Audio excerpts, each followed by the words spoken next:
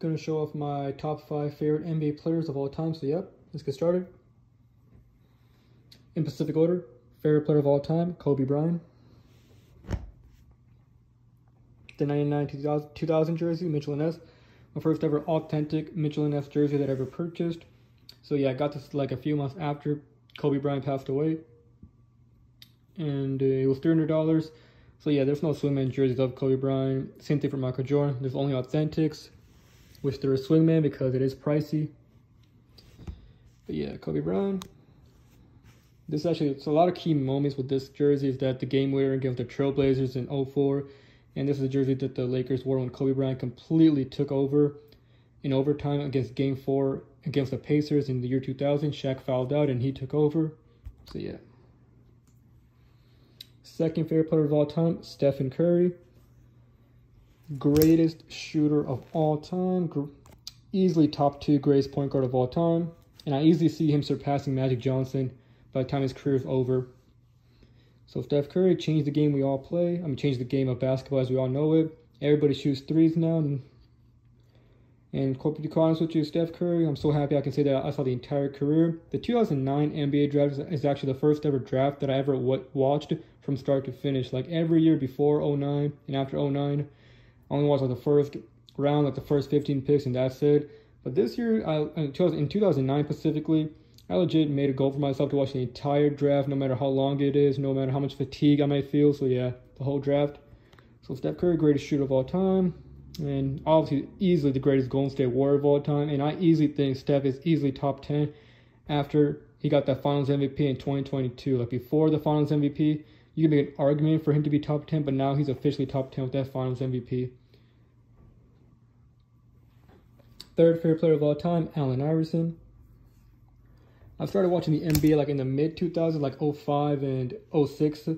So like I was able to catch a little bit of Allen Iverson on the Sixers, but I primarily know him for his Nuggets career and his 1 year stint with the 1 year with the Pistons and the Grizzlies and yeah, so forth. So even though I didn't get to see MVP Allen Iverson like I wish I did, like in 01, I'm so glad I saw at least a good portion of his career. And this is actually the 2001 tag, the 2001 year. This jersey is like, honestly, it's a fact that this jersey is the most popular NBA jersey of all time. This along with the Raptors Vince Carter purple jersey. So yeah, that jersey and this jersey are easily jerseys that you see in everyone's collection.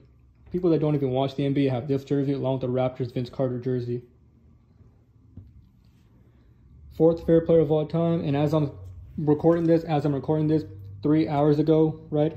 3 hours ago, Jason Tatum and the Boston Celtics are the 2024 NBA champions, so congrats to them. And yes, I'm a Lakers fan, and I was rooting for the Celtics the whole time. I just wanted Jason Tatum and Jaylen Brown to get a ring because they deserve it. They're easily superstar players, amazing players. They deserve a ring. And I'm also happy for Jrue Holiday. He got the last laugh. The Bucks and Giannis, traded away Jrue Holiday, and the Blazers didn't even give him a single chance. So yeah, so Jrue Holiday's a champion now, but yeah, and Jaylen Brown's Finals MVP, and deservingly so. Jason Tatum did struggle quite a bit in the finals and didn't really deserve Finals MVP, but Jaylen Brown deserved it. And my fifth favorite player of all time, Devin Booker. And I was actually part of the NBA group or the NBA fans that actually wanted this man to be traded. Like before they got Chris Paul, right? I literally would always say, every year I would always say, bro, someone need to trade Devin Booker to an actual contender where they can actually use his talent. Because me and all those people were feeling that his talent was being wasted. He was just, carrying the whole Suns team like no success. And to this day, I'm still upset that he did not become an actual All-Star in 2020. He did end up being an All-Star, but he didn't get picked to be an All-Star. He was a replacement for, I believe, Damian Lillard. So yeah, Devin Booker, I think because of the Suns' horrible seasons before Chris Paul, he never made the All-Star game because of that. And even in 2021, the coaches and all of them did not want to pick him. So it was very, very frustrating to see Devin Booker get, snubbed of All-Star game almost every year because he deserved it almost every single year. And yeah, I think 2020 was the biggest snub. He should have been an All-Star from the beginning instead of being a replacement for Damian Lillard. But yeah. So Devin Booker, and speaking of the Phoenix Suns, they're in a big hole that they can't get out of. They're in a situation that is going to be hard for them to get out of. They traded away so many draft picks for Bradley Beal, even Kevin Durant. And, Devin Booker's an amazing player, but Kevin Durant's up there at age where he's not that good.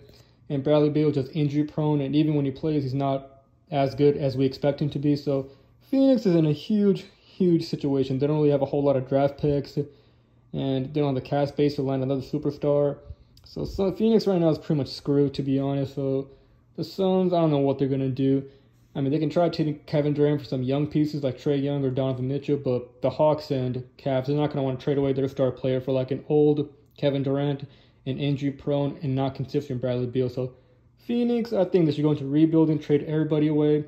And there is rumors that D-Book might be sent to New York. I think that's good for him because him being on Phoenix, nothing's going to work out for him. So yeah. And that was all my favorite players of all time.